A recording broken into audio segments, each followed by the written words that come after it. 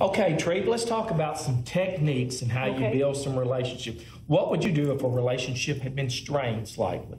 Well, if the relationship has been strained, I would try to do what I can to resolve that relationship. Try to see if there's something that I did to offend that person. Because if you did something to offend that person, you should go to that brother or that sister, and you should try to make that thing right. Now, that's what the Bible declares. You are really good. You remember, you and I, we had some big conferences, and some people got agitated about some of the people that might be there.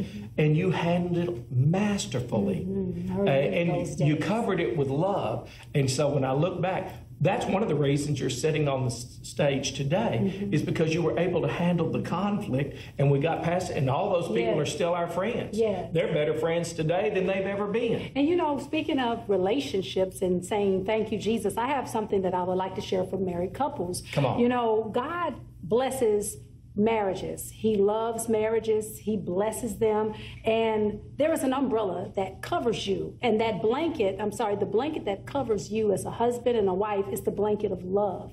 Everything goes under the blanket of love. If you were upset with your wife or upset with your husband, it's covered under the blanket of love. If you did something wrong to hurt your spouse, God covers it under the blanket of love. So whatever you do today, as long as love is your covering, God is going to keep your marriage. So don't feel bad, because we all fall short of the glory. We all do things that we're not perfect, and we're humans, and we do imperfect things at times. But if the blanket of love that covers your marriage, you'll live out your days and you'll stay together as one. So I'm speaking a word to someone talking about relationships.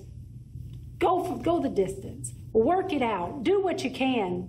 Say you love one another, and include God into your marriage. Include God. And I know this is what God wants me to say, because so many people are, you know, they're going to the left and you're going to the right and you're trying to figure it out. But have you consulted with God? Amen. Have you had a conversation with the Lord? And have you given Jesus the opportunity to help you in your marriage? And don't compare your marriage to others. What you have is a beautiful thing. And it's covered under the blanket. I want to break in, and you know, I'm representing some big corporation. They call me and they said, well, no, Kevin, this person's not producing. We just want to cut them. The truth is, they should be coming from a position of love. They should love their organization and love their... Now, you should go and talk with the people, kind of make it as clear. But make your approach from love rather than I'm going to dismiss this person irregardless of what their situation is. Love is the answer. And don't go to bed angry. Come on now. Don't go to bed angry. Stop doing that. Love. I'm telling you. Love covers all things. It is so true. And I guess we should say more and more. And date your spouse. Date your spouse. I saw one of those little Facebook things that if you don't date your spouse, somebody else will. So everywhere you go, people are talking about these kinds of things because conflict is real.